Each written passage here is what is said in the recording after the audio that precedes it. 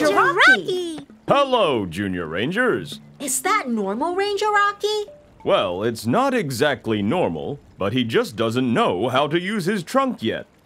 Elephants use their trunks to smell, grab food, and take dust baths.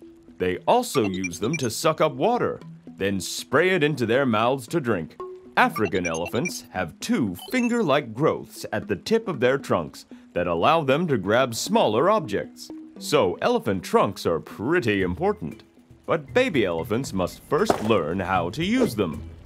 Aww, the younger elephant is sad because he's not as good as his brother.